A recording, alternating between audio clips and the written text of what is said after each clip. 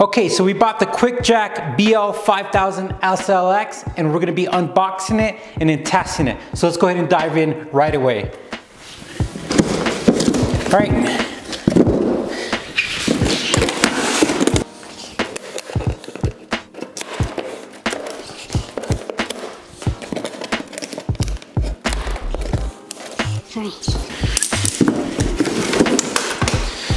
Some wood.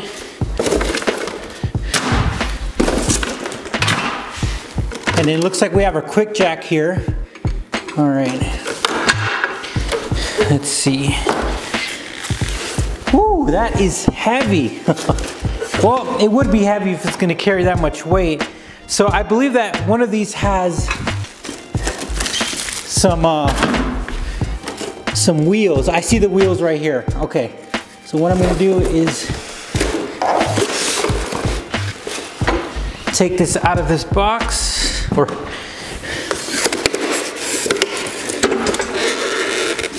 then I'm gonna move this box over. I'm gonna make sure there's nothing in this box, and there's nothing, and then we'll put this crap over here. Ugh. So instead of making this a really long video, guys, I'm gonna rush the unboxing process. I want you guys to see how it shows up, but I'm not gonna go slow on it. But I'll tell you what, these things are super heavy. Woo! So I believe there's a handle there, which makes sense because I almost pinched my finger. So I'm thinking the handle is gonna go over there. We'll figure this out here in a second. All right.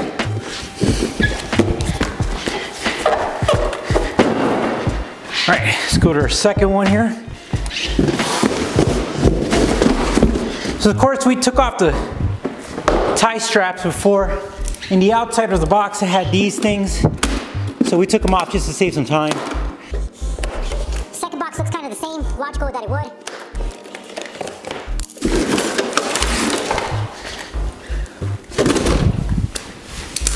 And that's pretty thick. All right. Ow. Okay. Wheels again on this side. Again, really heavy. The website says, oh, one person could do all this. Well, you can, but. All right, so this looks like it goes on there, but it doesn't have a good enough lip and I feel like it would fall. So I'm actually gonna just do this. All right, so next box over. We wanna be careful with our cars. I'm gonna slide this over here. All right, next box. See what's inside here, unboxing.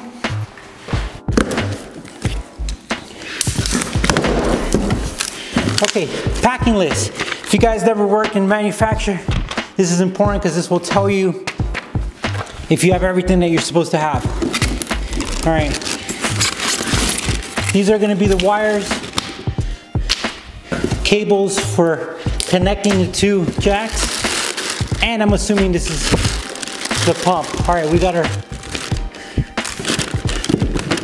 bricks, which we're also gonna need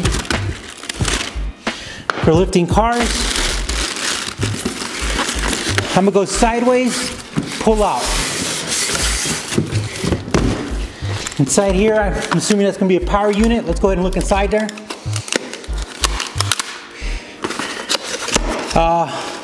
Actually, no, it looks like a little bit of oil maintenance.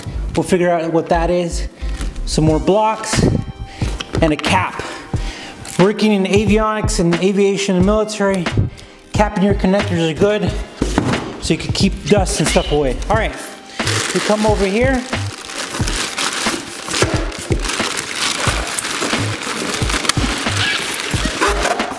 All right, you gotta be gentle-ish. Got a bunch of stuff in here.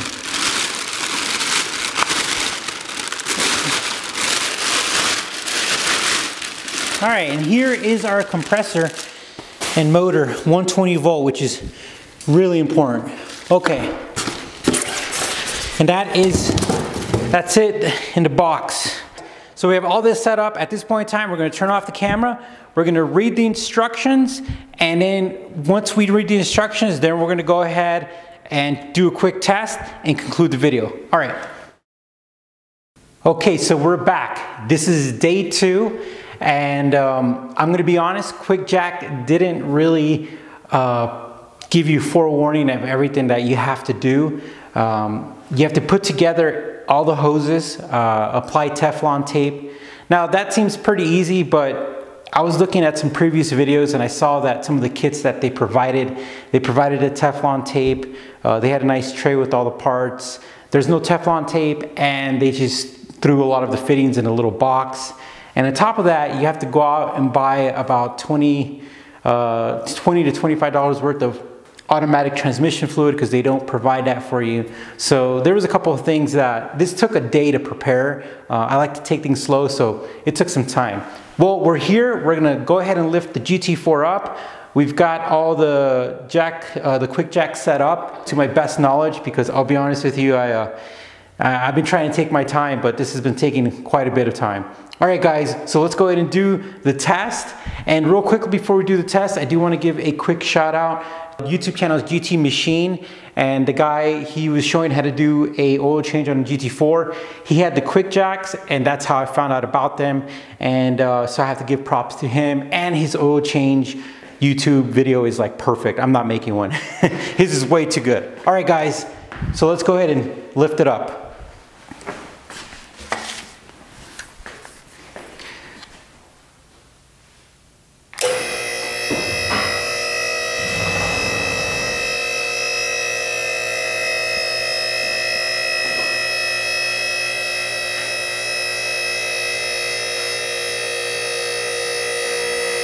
So it says to go past the first. All right, so we're past the first one. And let's go ahead and get this. We're doing this like live action. All right, it says do not stop raising the frames till you're past the first locking position. Stop raising the QuickJack frames just to pass the first locking position. Make sure both locking bars are moving freely in their respective lock channels. All right. Good. And then I'll check the one back here, but there's not a lot of room, Elisa. All right, so they're free. Okay, make sure all lift blocks are still in contact with factory recommended lift points. So I'm gonna go ahead and do that.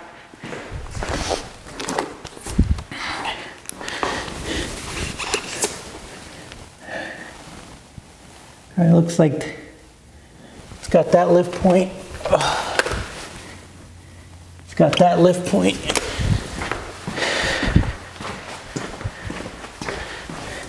We'll go back here, check these. Still good on that. Still good on that. All right. So we're doing it the first time with you guys. All right, here we go. All right, make sure all lift points, blah, blah, blah. Rock the vehicle gently. That ain't moving. If the vehicle is stable, press up and continue raising the QuickJacks. If the vehicle is not stable, press down. To engage the QuickJack on the first locking position, press down to roll the frames until they lock. So the last step, which I didn't show on the video, was me pressing down on the controller. And what that does is it just locks into position in the locking safety part for the QuickJack. So it's there. I'll be honest, there's a lot of videos on YouTube about this. I mean, this has been out for a long time. I want to show you guys, my people, my YouTube family, what I'm doing here. This is just going to make it easier to do oil changes.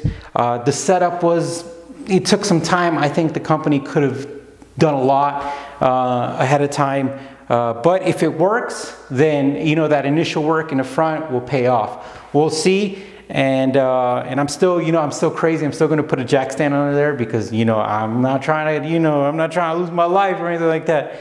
Well, guys, thanks for watching the channel.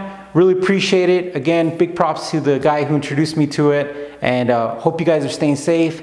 Take care and stay tuned. We have a lot of cool stuff and we'll talk to you soon.